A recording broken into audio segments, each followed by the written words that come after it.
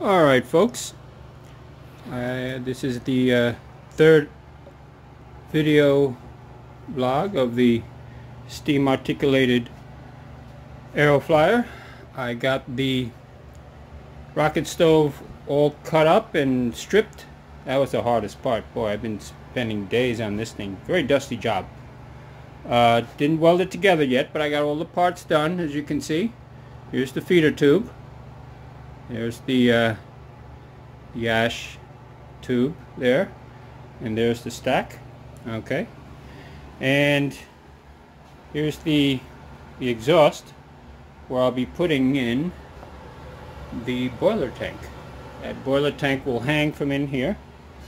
I'll have some bolts that will hold it. I'll weld some nuts onto that thing, and then I'll get the bolts, put some holes in here and hang it through here.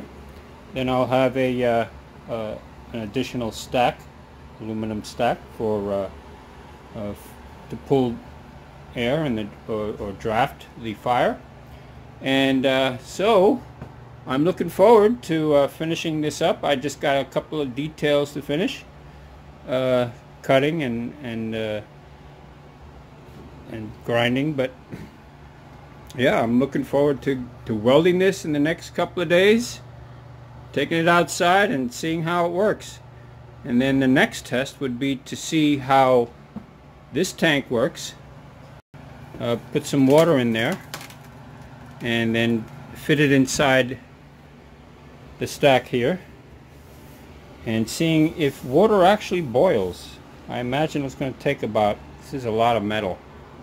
This is pretty thick stuff. This is pretty heavy. Yeah. And it's from a Coke machine or something. But anyway, it's pretty thick, and it's going to take a while to boil. But once it's hot, it should stay nice and hot with the fire underneath it.